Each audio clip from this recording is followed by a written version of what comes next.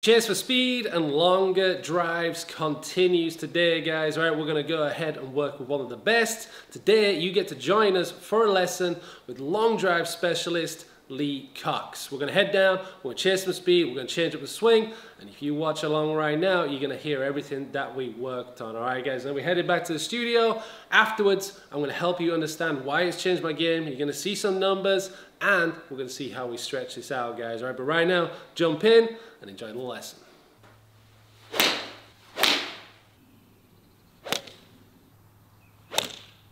That one felt pretty flush though. The other one I thought definitely. Yeah. Patterns for different players, yeah?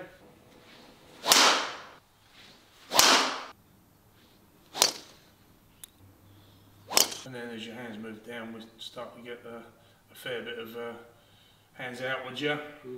You accrue a lot of right side bend that way, yeah? So movement to the right, potentially by having less of that, you might be able to hit it further, you might not.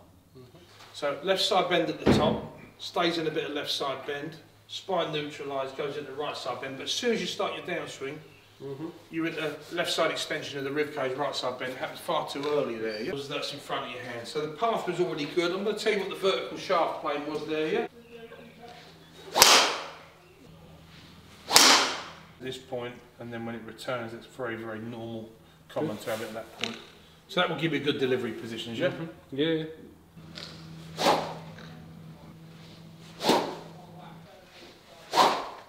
So super speeds are good for building up speed, and then the bridge to actually hitting the ball would be using a pad here, yeah? Now it's a pretty strong pad this, so you can hit this as hard as you want. Okay. So let's just do it, in a perfect world that would have Velcro on the face, it would stick, but it hasn't, so we're just going to go with this and try and up the ante a little bit.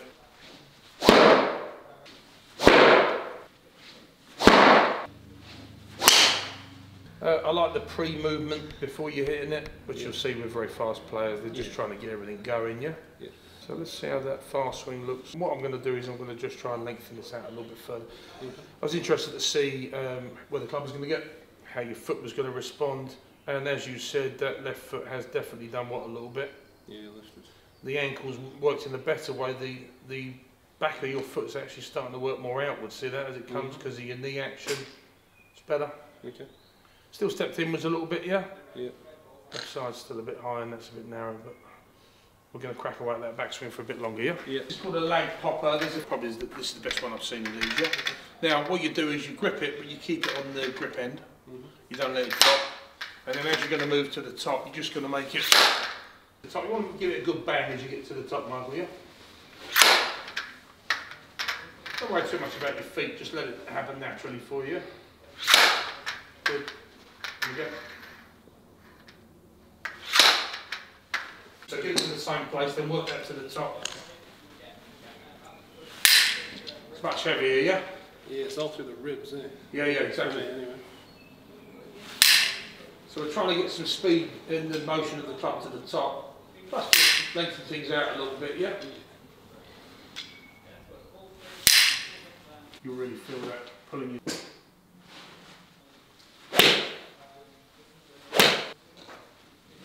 As we're moving Michael about, we're starting to get things moving about. Him moving side to side at the setup, I love. He's just getting the whole thing going. He's priming his system ready to go, and he's going to pull the trigger. Lovely movement of his mass off to the right earlier. He starts going up, up, up. Head's going up, body's going up, hands travelling further. So already that's a much better looking backswing than you had at the beginning. From a different discipline, more of a long drive backswing. Left heel still got a little bit more to go from a perspective of turning, but I really much prefer this motion here. You're a little bit less rightward leaning. Legs coming in nicely. Hand pass now got to the top. Lost the right. That's really good, mate. That heel can come a bit more. Okay. So when I'm lifting that heel, where would the knee go? Slightly back or just down? Yeah, so that's a good question actually. Both. Yeah. Both. Yes, that's a very good question. So if you look at, I'll sort of get this Swiss ball here. So, and it's all relevant to the hip joint as well, isn't it? So if I'm moving my leg in here, it's moved inwards from where it started, but it's in external rotation relevant to my pelvis. That's moved externally, but relevant to my pelvis. This is internal, yeah? My knee will add flex so it's going outwards, but it's also moving in behind the ball. Yeah. So if we just get you here for a little bit and just allow that to move in a touch. Yeah. Yeah, it's better. Good. Love that. Yeah. Love that.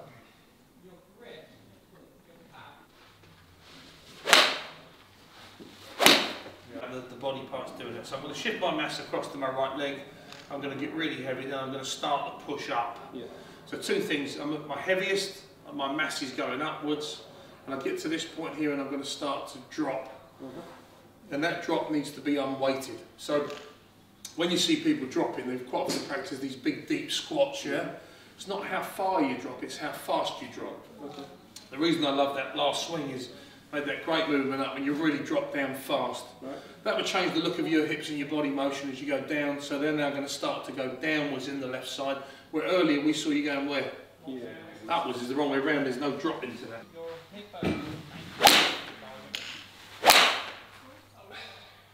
If you look at that left side of your rib cage, which earlier was going where? Yeah. Upwards. As you now get to the top, it's actually going where? Yeah. That's what I was trying to get there. With my foot. Yeah. Left foot now stamps down as your right heel generally comes up. So that normally would go down as that would come up for real speed. But we have some down element there, which is great, yeah?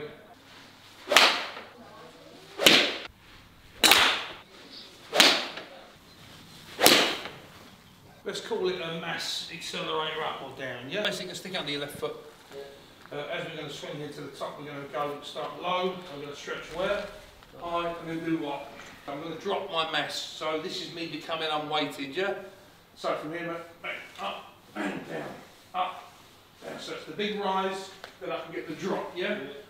Good. See yourself in the mirror there, Michael. Take the big climb. Dropping that mass, then we can get a bigger force on the handle on the way down, yeah? Good. Bang, that's it, lovely movement.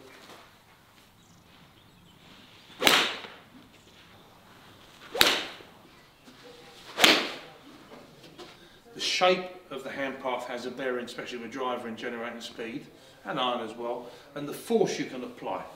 So it's called a throw-off drill, and basically what you're trying to do from the top to halfway down here is you're trying to throw this off, yeah? Right. Almost trying to knock my machine over, yeah? Down. Now almost.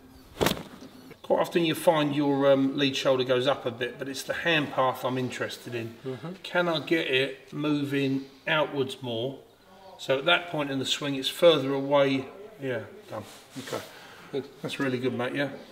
Okay. And there is your window of speed. So your window of speed is done by about there. It's P5.5 is generally where max hand speed is, yeah? So it's really giving you a really good line of your hands, shape-wise, length-wise. It's really good, yeah? Cool. Yeah, yeah, yeah. That's bringing exactly the same feeling in, huh? Yeah. It's even wider, that one, yeah? You was a bit flawed because you let your left foot dance off a bit early there, yeah? It's a bit of a cheap one, that, but it doesn't really matter. Look at the hips drop there, mate, yeah? Yeah. Good. Like that. Away from you, quite often can sit on the back foot, yeah? Yeah. But it would be even more powerful if you stepped in where? Yeah, me. Then I can make it unweighted, then I can make it more powerful as you drop in. So let's do that with a little bit of a step now. Yeah. So you just start with your left foot back near your right. So left foot behind the yellow line. Good. Swing. Good. And that should give you even more force. Feel that? Yeah, it's the first time I really thought about the unweighted side. Yeah, yeah. But the movement forward and the travel therefore of your left shoulder in space should add more speed to that as well, yeah? Okay, just a little bit of a grip. Yeah. It's good.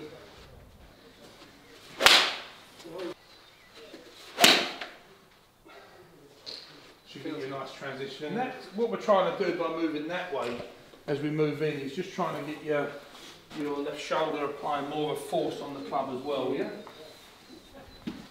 And obviously you're getting unweighted by stepping into it, yeah? Soon we'll have a break.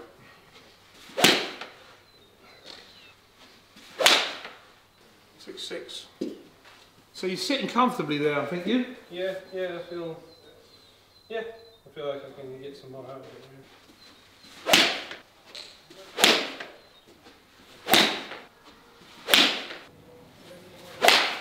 Change of directions happening at the right time. Yeah, the unweighted drop's good, yeah? Yeah. Width of your hands better.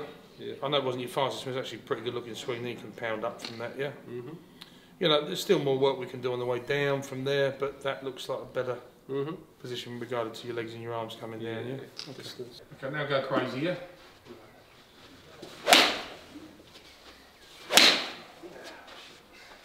I did it well enough, it wasn't a miss it. Yeah. So, fastest swing today, I'll be honest, I was happy at 107, 108. Yeah, So that's a serious, it was a seriously good number, yeah? Yeah, it's good. Transition was excellent, and that's, yeah, 110, maybe you can get 110 a week. Bits you're doing, the lovely priming ready to go. Yeah. Much more aggressive you were moving back and up there, big bang down, and they didn't strike it, but I thought it was far, I thought it was a good number. Yeah, like I said, the last few I've had that proper Yeah. feeling now. So. Yeah. Well, so that's quite an easy number for you now. Remember we started at 101, yeah? Yeah. What's the highest? 108.7 was the fastest we got. Yeah, it was a big one.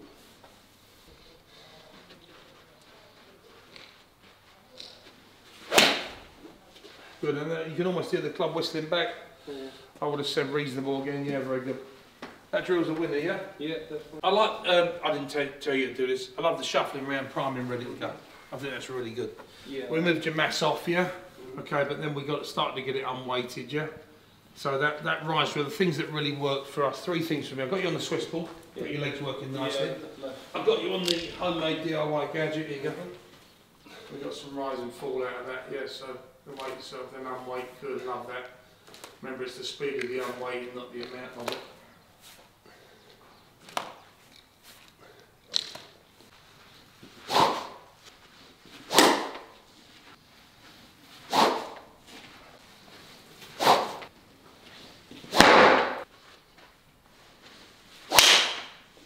Yeah. That's not very good. It's a great number. Thanks, man. 25, yeah? There you go, mate. So there you go. This is the number it's guessing. Carry 310. Yeah. So, Okay. for a 125, 148 smash.